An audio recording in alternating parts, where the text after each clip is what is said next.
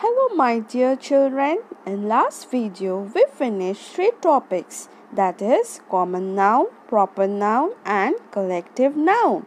So today we will discuss the remaining 2 topics, that is compound noun and gender. What is a compound noun? When 2 words are joined together to form a new noun is called a compound noun. For example, sun plus flower makes sunflower word. Rain plus bow makes rainbow word. Therefore, the words sunflower and rainbow are made by joining 2 words. Next, gender. So, what is a gender? Gender is a word to differentiate between male and female. Basically, gender is of 4 types. Number 1, masculine gender. Number 2, feminine gender. Number 3, common gender. And the last one, number 4, neuter gender. Masculine gender. Boy, grandfather, king, father, all this belongs to the masculine gender. Okay. Feminine gender.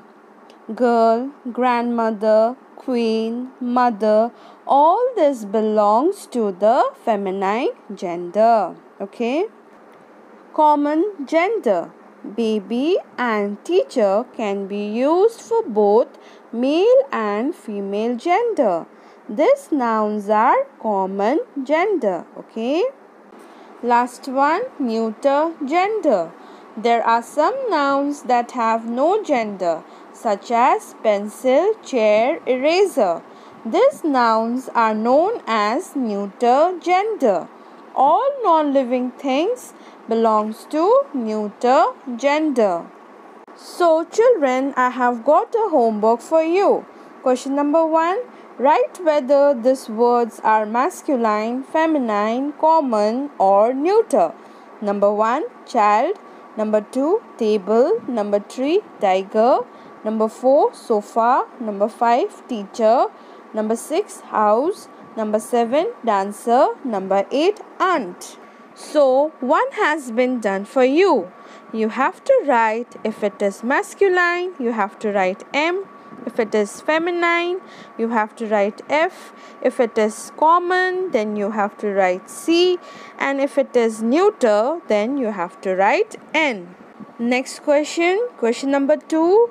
Change the genders of the underlined nouns and rewrite the sentences.